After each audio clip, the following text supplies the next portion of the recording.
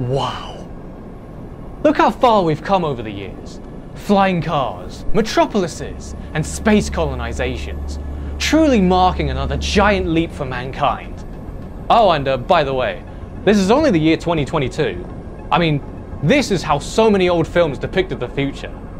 From the silent era all the way to the present, the future is always perceived as vast skyscrapers, highways that overpass even the tallest buildings, flying transport, AI integrated into human life, and much more. Now that decades have passed, those future settings have either passed our present timeline or are just around the corner. In this video, I'm going to be looking at a few films and other media that portray our times and see what was predicted well and what wasn't. A short disclaimer, these future story worlds cover the entire film, so you can forget this being the 1 millionth video talking about Back to the Future Part 2. Other than that, let's begin. The Running Man, 2017 to 2019. Looking back at this film, I think it's aged quite well. The film depicts a worldwide economic collapse, the closest recession being the 2007 to 2008 financial crisis. Helicopters seem like something straight out of Vietnam. Apache helicopters today have a bit more firepower. It has onboard wireframe scan technology. I guess we have thermal imaging nowadays. It won't give you an estimated scan of targets, but at least it's a clearer image than wireframe. There's that clip showing the edited footage of the Bakersfield massacre. Let's be real here. News outlets always edit stuff to their liking. Remember what Donald Trump said about Mexicans? They're bringing drugs, they're bringing crime, they're rapists, and some, I assume, are good people. Many news outlets and people who make compilations of him never include the "and some I assume are good people," edited into a half-truth in order to satisfy a common viewpoint. The only way you can get an honest truth and make your own honest interpretation of things is to watch something raw and unedited. Buildings and architecture aren't ridiculously tall. There are skyscrapers, but it's not a metropolis like most films. It's more grounded, and in doing so, more realistic to the real 2019. With the exception of a few shots. Lights, kitchen, toast and coffee. Alexa would definitely do the job here. Exercise on TV? You can find that anywhere now, even on YouTube. Speaking of YouTube... Hello! Are you subscribed to my YouTube channel and hit that notification bell? What are you talking about? I'll take that as a no. If that's the case, do you have a few minutes to talk about our beloved Jesus Christ? The film predicts digital face replacements, which is doable. The most popular example being Furious 7, with Paul Walker's brothers being used as stand-ins and then have Paul's face over the bodies. However, this probably took a long time to make, whereas the film makes it look instant. The film apparently inspired American Gladiators. One of the producers showed clips of this film to a network and apparently said, "We're doing exactly this, except the murdering part." While very physical game shows like this happened, are they still around? In the Western world, I just don't see anything like that anymore. Not to a Gladiators extent.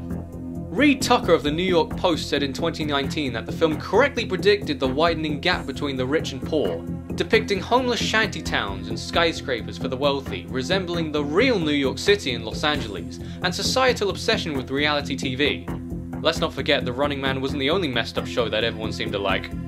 Look, I've rambled on for far too long, so I'll leave one last point. Now that we live in a time of advocacy for diversity, I noticed something. Even though this is set in America, the male and female lead aren't even from an English-speaking country, let alone American. Even some of the stalkers are from certain descents, not just white Americans. I must say, this kind of diversity would fit well in today's society. Blade Runner, 2019.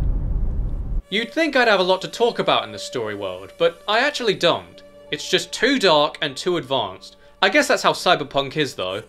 To summarise most of the points, we don't have flying cars, buildings are way too big, AI isn't as developed enough to mimic humans perfectly, there's no shortage of real-life animals for there to be a need to own artificial ones, we haven't got to colonisation yet, the city is vast, but I guess the greater Tokyo area is comparable in size, and air pollution? Good Christ! From an environmental perspective, we are really straying further away from this, and thank God for that, it's a bit depressing. Despite not saying much about the story world, one little detail I will talk about is this. Get a load of this billboard. Yes, it's huge, but it's still flat in 2D. There are those anamorphic billboards that have appeared all over the world now. At an angle, it looks 3D. Even billboards from some of the made-up 2010s never did this. Bravo to them. Several market leaders that were promoted in this film have faced setbacks since the film's release. Here are a few. Atari suffered from the video game market crash in '83. Their position in the console market fell due to new competitors. After the failure of the Jaguar, Atari left the console market in the mid-90s. They're still around, but they're a former shadow of what they once were. Pan Am were on the decline already, but faced financial and reputational setbacks to a horrible demise. After the bombing of Pan Am Flight 103 over Scotland in 1988, Pan Am faced a $300 million lawsuit and was fined for 19 security failures. Despite Pan Am being a huge international airline, they struggled domestically because throughout their business, Pan Am was denied permission to operate in the US because competitors convinced Congress that Pan Am would use political clout to monopolize US air routes. Because of this, Pan Am flights were more reliant on fuel for international flights, which would be troublesome during times of rises in fuel prices. One happened in the 1973 oil crisis, and the other, which finished them off, was the Persian Gulf War. Pan Am ceased operations in December 1991. Coca-Cola released New Coke in 1985, a new and improved taste. While taste test results showed the taste was better, the public's nostalgia for the old taste made the move a disaster, eventually moving back to the old taste 2 months after the release, and discontinued New Coke in 2002. It has recovered its market position since then. Cuisinart, I believe that's pronounced, a company known for kitchen appliances, suffered financial trouble in the mid-80s. The entire market began to shrink as many people who wanted food processors already had one. Supplies came from Japan and Hong Kong. As the dollar sunk in comparison to yen, supplies were getting more expensive, making variable costs higher. They filed for bankruptcy in 1989, but were bought by Conair Corporation. They are still a big name in the market. Shameless self-promotion. One of my university projects, Metal Sinew Introductory Sequence, which can be found on YouTube, is inspired by Blade Runner. Do check it out by clicking the card on the top right. Akira, 2019. Let's get one thing out of the way. The film correctly predicted the location of the 2020 Olympics. Before COVID, the original opening ceremony was supposed to begin with Kaneda on his motorbike. There are attempts to replicate Kaneda's bike. The replicants I've seen, however, are not particularly fast, or at least don't show its potential. Another channel is showing development of another replicant. By the time I release this, it could be completed, I don't know. I simply googled some advanced motorbikes. A good example can be the British Arc Vector. Electric charged, given the fact that Kai's bike can charge batteries, I assumed all of their bikes were electric too. Flat to full in 40 minutes. Range of 436 kilometers. 0 to 100 in 3.2 seconds. When Kaneda was playing chicken with the leader of the other bike gang, he was going 154 kilometers an hour. The Arc Vector's top speed is 200 kilometers an hour. Kaneda probably wasn't close to max speed, but who knows. Kaneda's bike also has 200 horsepower. Several electric bikes have achieved this, such as the electric Lightning LS218 in 2014. It's also the fastest street legal motorbike, going 351 kilometers an hour or 218 miles. I think we have surpassed Kaneda's bike in terms of performance. Now let's compare Neo Tokyo to our Tokyo. As predicted, buildings are ridiculously high in this future. Very flashy, but then again, the nightlife in Tokyo has always been flashy to begin with, but no random spotlights and no 3D holograms. There are plenty of rundown areas, not as clean as what it is today. Japanese people are known for their social etiquette of politeness and respect, yet keep to themselves. Well, young people sure as hell have abandoned that in this timeline. I guess it's in true cyberpunk fashion after all. A sense of societal decay. A war can do just that. World War III was in this timeline. After World War II, Japan went from, as some internet users put it, Imperial Japan to Anime Japan. You know, a more positive look. I'm surprised Tokyo ended up like this after World War III. I guess there wasn't another post-war economic miracle. But still, you'd think 31 years after a world war, Japan's economy would recover to the point where they could rebuild the old parts of Tokyo and refurbish Neo-Tokyo. Of course, there are other factors that need to be taken into account, such as the rampant corruption and the large government funding needed to seal Akira away in the first place, but still, you'd think there'd be some funding left to clean up the city. If another world war did happen like this, I don't think Tokyo would end up looking the way it is here. The Japanese way of thinking, living, working, and honor would never allow it, unless a big recession happened that Japan didn't recover from. But in reality, this is long after 2008 and before COVID recessions. But even in those recessions, Japan were doing okay. Mobile flying vehicles like this are in development, but they're definitely not armed. Besides, that looks way too hard to control. Haven't seen any portable laser weapons or orbital ones either, but who knows what kind of top secret mumbo jumbo weaponry is out there. Pacific Rim, 2013 to 2025. Well, the gigantic robots known as Jaegers are the main attraction here. So how close are we to this?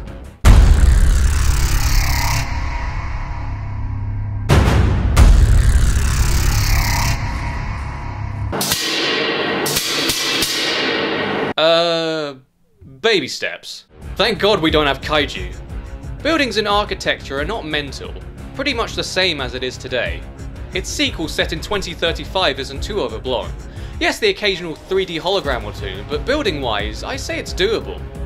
But then anything that's related, influenced, or built dedicated to stopping kaiju in any way is super duper sci-fi, because of course, we've never been in a position to build something like this. Donald Trump's wall was never going to be this high. There's a kaiju-related religious movement in the film? Well, there are no kaiju in real life. Newly created religions are a thing. Not in Hong Kong where this is set, but in Japan. This isn't recent, but there was an influx of religions in the 19th and 20th century. Even today, religions and philosophy can be created from anything. A bush talked to me. Brilliant. What did it say? What did the bush say? Let's live our lives by what the bush said, you stupid fucking cunts. For example, Jediism is a thing. You know, Star Wars. This is not a joke to some people. Since I'm talking about the future now, I can start speculating. So my point is, newly created religions can still be a thing. Next, I'm going to take a slight deviation and talk about a game. Admittedly, this future story world doesn't cover the whole game, and considering we're up to 2025, you probably know what it is already. Black Ops 2, 2025. Ha! They think we still use the 2012 YouTube layout. In my opinion, that was the worst one. 55 million subs, but only 670 million views? For 55 mil, I'm expecting at least 10 billion views. 144 videos, not including the one that was triggered upon assassination if you got that ending. That's an average of only 4.6 million views a video. The only thing unrealistic here is the subscriber count. That's too good. Nobody with less than a billion total upload views has a subscriber conversion rate that huge. Realistically, that channel should have about 3 million subs? Soldiers can apply optical camouflage. There is such a thing called quantum stealth material that has been patented. It works to a decent degree. Nano gloves? We're not that close really. As of 2014, there are gecko gloves that can help people climb glass walls specifically, which is funny because the mag gloves in Advanced Warfare, set mostly in the 2050s, can't cling onto glass. You remember Ziggy? The closest thing we have are MAVs, micro air vehicles, because some of them are being developed to look like insects and other small animals. Can these be fitted with small attack capabilities like Ziggy? Well, I'm well aware of the smallest firearms and tasers. You decide whether something like this can be fitted into MAVs by 2025. As for robots and stuff, remote-controlled robots like UGVs, unmanned ground vehicles, are already a thing, and they are armed, albeit the ones I've seen that are armed are remote-controlled. Autonomous AI-operated UGVs do exist, but they're usually for non-violent purposes. They might never be armed due to ethical concerns and the high risk involved. Also, you know, Judgment Day? Will armed autonomous AI robots be a thing by 2025? I doubt it. There's a woman president in this game. The next 2024 election will determine whether this prediction will age well or not. The game depicts a second Cold War. In reality, this has only been theorized, not declared or established. The main countries talked about are the US, China, and Russia. The second Cold War in-game portrays tense relations between the US and China, while Russia is more neutral, but will pick a side depending on your actions. In reality, US relations between both countries have been quite tense. For example, factors regarding relations with China include the COVID pandemic, treatment of Hong Kong, and Taiwan to name a few. Russian relations were, past tense, a bit more laid back, and in a way, I guess US relations between these countries were somewhat accurate. But then the Ukraine invasion came in and ruined everything. I'm recording this in March, during the invasion of Ukraine. so Russo-American relations could get far worse by the time this is released. One last point. Remember that club in the Mission Karma? Remember the dubstep playing there? Well, dubstep has lost a lot of its popularity at this point, so I doubt this would be playing in clubs in the future. Ghost in the Shell, 2029. This film is a bit too advanced in terms of cybernetics. We still have a long way to go. I don't know why anymore, but I was under this impression that this was set in Hong Kong, but apparently this is the fictional Newport City in Japan, presumably on the north side of Osaka Bay. I think what threw me off is the lack of hiragana and katakana on signs and billboards. Considering the apartment complexes are so cluttered together, this reminds me of Kowloon than anything. Kowloon's walled city is considered an inspiration of cyberpunk landscapes for its disorganized hyper-urbanization and breakdown in traditional urban planning. There's even the iconic plane that flies at low altitude. The fact is, the director did base the location on Hong Kong. Given this, I will compare the look of this city mostly to Hong Kong instead of Japan. While the walled city was demolished in '94, in the aftermath, small cheap apartments are still around, given that Hong Kong has been the world's least affordable housing market in years. So bad to the point that cage homes have become a thing in older urban districts. Despite the walled city going, the cluttered, low-standard way of living is still here. If this is how some people have to live, then I guess this sadly suits the poorer side of the cyberpunk vibe. If the housing market gets worse, then I wouldn't be surprised if this is Hong Kong by 2029. It's pretty much there. But I don't think Japan will end up like this. The closest to small housing in Japan was Tokyo's Capsule Tower, built in the 70s, but now it's on the debate of demolition. Capsule hotels exist for a cheap stay, and they were rented out during recession to house the unemployed and homeless, given that Tokyo is also an expensive housing market. Architecture as a whole isn't too big. Yes, there are exceptions, but you have to go deep into the city. Location-wise, perhaps this film might age quite well after all. Despite the technological over-advancement, some of this film is still worthy of talking about. More specifically, its depiction of the internet and multiple networks. The closest thing this reminds me of is this newly emerging metaverse. I can only see it getting embraced in more industries throughout the world as decades pass. However, there are concerns with a growing metaverse. For example, many companies may embrace a metaverse, but the feasibility of accessing sensitive areas like finances can grow too. Why am I bringing this up? The Puppet Master, the antagonist, can wander through various networks with ease. Imagine creating an AI program that can function on its own, and unleashing it into the metaverse to do whatever damage possible. I'm sure it'll be time consuming to create such a thing, but it's probably not impossible.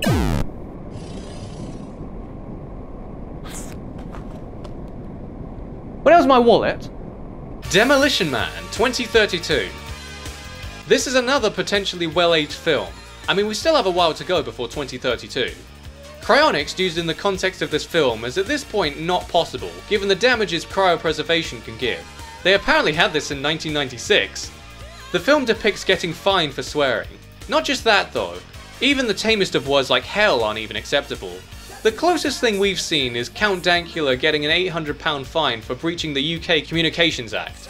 To elaborate, as a joke, he turned his girlfriend's pug into the least cute thing he could think of, which was a Nazi, training the dog to respond to "Gas the Jews" and raising a paw after hearing "Sieg Heil." Oh god, that's not far off, is it? There are some words that have been replaced. Mellow greetings. What seems to be your boggle? My boggle? But with all officers already patrolling in a citywide crisis net, it should be just a matter of TikToks before we... You are even better live than on Laserdisc. And the joy way you pause to make a glib witticism before doing battle with that strangely weapon scrap in those roundhouse punches. Hussy, look, this isn't the Wild West, okay? I thought your life force had been prematurely terminated. Yeah, I thought I was history too. I don't think there's going to be any drastic changes like that anytime soon. Oh, hold on. The hell's this? Demi Lovato thinks the term aliens is derogatory to extraterrestrials? What's this now? Australia renames shark attacks negative encounters to dispel man-eating monster perception? Maybe I'm wrong. Cars that have the option of self-driving are in the film. Self-driving cars, as of now, are around. There are these SAE levels that classify each car's automated system. As of January 2022, there are no public examples of levels 4 or 5. Driving automation will probably be much more commercially available by 2032, and I do believe level 5 autonomy could possibly be achieved by that year. The film shows some sort of virtual sex scene, but I assure you we have progressed far beyond that. VR porn is already here. Not only that, but there are already haptic suits that can cover the torso, arms and feet that can help with immersion in ordinary VR experiences. But look at the haptics for arms and feet. You cannot convince me that you can't, theoretically, wrap those around a penis. Give it a few years and I'm sure we'll have a haptic fleshlight, or something that can simulate stimulation. The only upside to the film's virtual sex scene is that you get to see your partner's face, because in current VR situations, it's just somebody you don't know. Unless of course you're into stranger sex, I won't judge you for it. I'm getting carried away, aren't I? Where am I even facing? Am I even facing the right direction? COVID-19 discouraged physical greetings like shaking hands, which is not common inside the story world. Remember when there was a shortage of toilet paper? This world doesn't even use it anymore, instead using something called the 3 seashells method. There are supposed instructions, but they seem really inefficient and a waste of solid material. It's not even proposed that the shells get extremely sanitized and reused. But then again, who needs toilet paper when you have bidets? Certainly that's more environmentally friendly. In fact, some have speculated that the shells simply hide buttons for a bidet. Sounds like a better option than the other method. Well, there you have it. What can we learn from this? The future isn't as developed as people thought it would be. Of course it's not wrong to think big about the future. Your ideas may not age well when the story year comes about, but I won't call you an idiot for thinking big. I mean, we all have to think big about our own future, don't we? If you have a sci-fi story idea, while it's okay to use your imagination to the full and create the most futuristic world possible, it's also okay to ground and present your ideas. Don't make them too futuristic, especially in architecture and predictions in societal change.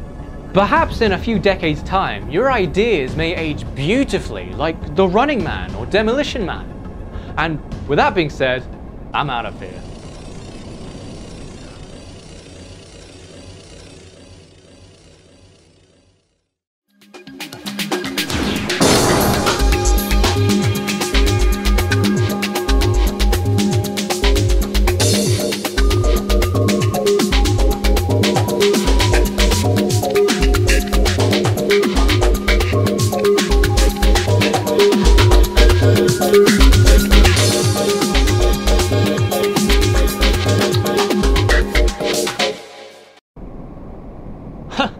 You know, this isn't so bad.